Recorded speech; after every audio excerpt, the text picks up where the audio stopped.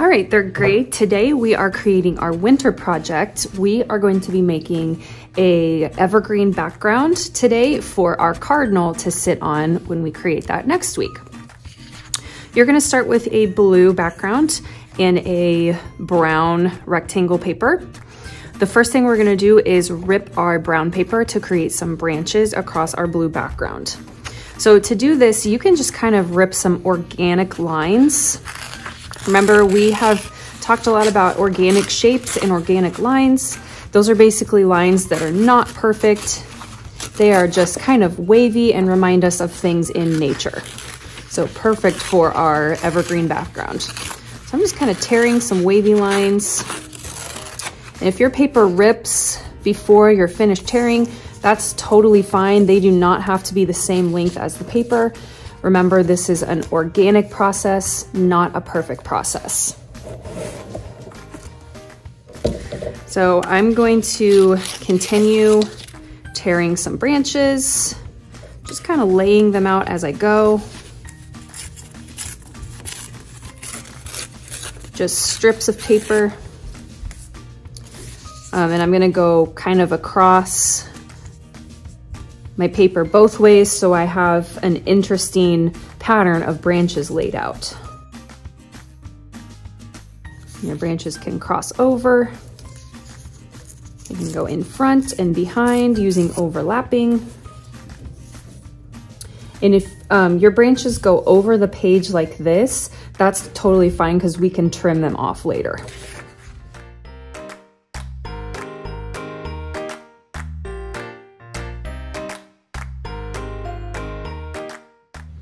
All right, so I feel like I've really filled up my space with branches. Now I'm gonna start gluing them down with my liquid glue.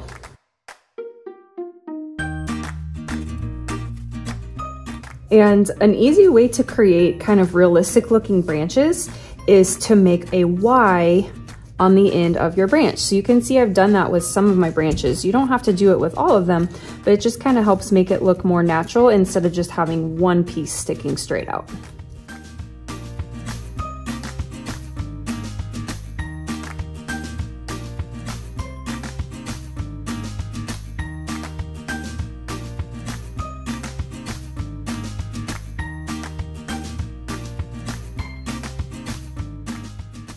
I'm gonna flip my paper over, and since my branches are kind of curling up, this part's really important.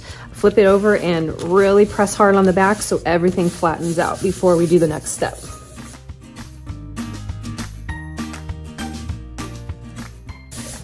All right, so while your paper is flipped over, you can go ahead and trim off those extra branches that are hanging off the sides. So just trim off where you see the blue paper.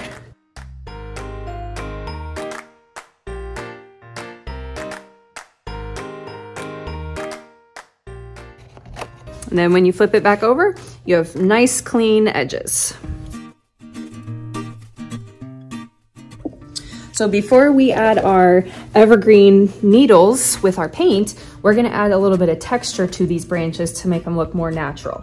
So you're gonna find a brown oil pastel, and you can make little swirly lines and wavy lines to create the tree texture.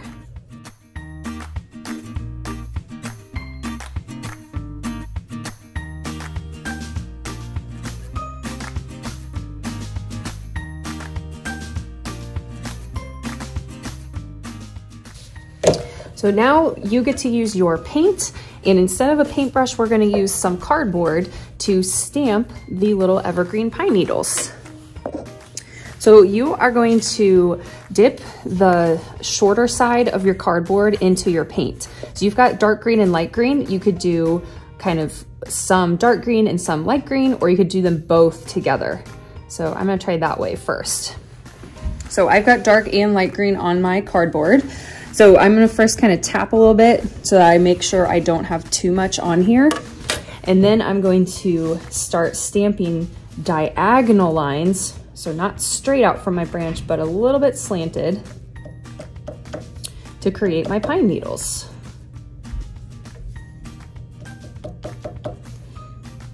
And I'm kind of doing like one layer first because these are really far apart and, you know, spread out, but I'm gonna go back in and add some more to make it look more full, like a real evergreen tree. So on every branch, I'm adding those diagonal lines.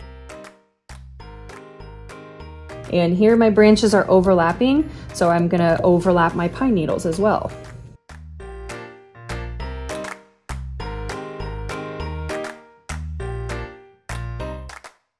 And you can see my cardboard kind of runs out of paint every once in a while, so I have to keep going back and adding paint.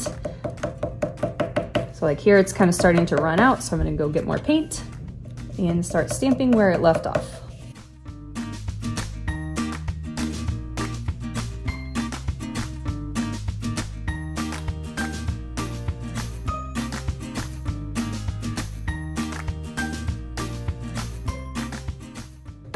And here my evergreen needles are actually overlapping each other.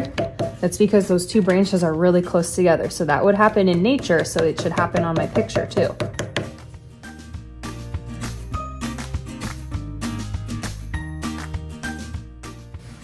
Okay, so I have quite a few needles on here, but I still see a lot of spots that could definitely use more pine needles. So now I'm gonna go for my second layer.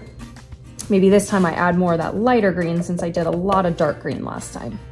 So now I'm trying to fill in the spaces that I have not filled in yet. You don't have to do this over your entire picture, but you can definitely find some spots that are a little bit more bare than others. So we want this tree to be nice and full so it would protect our cardinal.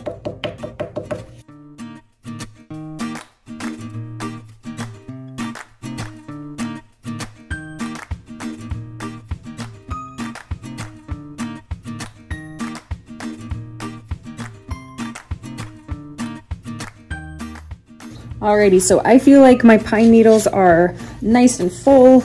I can still see my branches, but that's good because I want to see where all the branches are going. But I feel like I really did a great job filling up my space. So when you feel like you've done a great job filling up your space, you can put away your artwork on the drying rack and clean up your area.